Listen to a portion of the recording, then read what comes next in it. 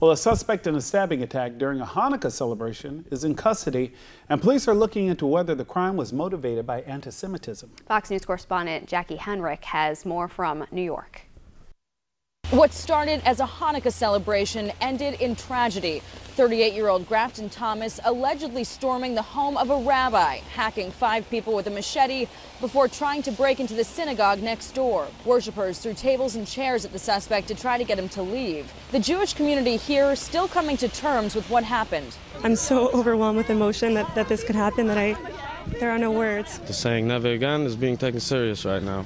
We're going to make sure that that doesn't happen. When police eventually tracked Thomas down, they say he was covered in blood and smelled like he tried to clean up the evidence with bleach. His family says he has a history of mental illness, but no affiliation with any hate groups. There's a visible security presence in front of the synagogue this morning as local officials discuss their plans to combat an uptick in anti-Semitic crime. As a community, as a county, we are fighting back, regardless of what the motivations are, regardless of what the investigations reveal.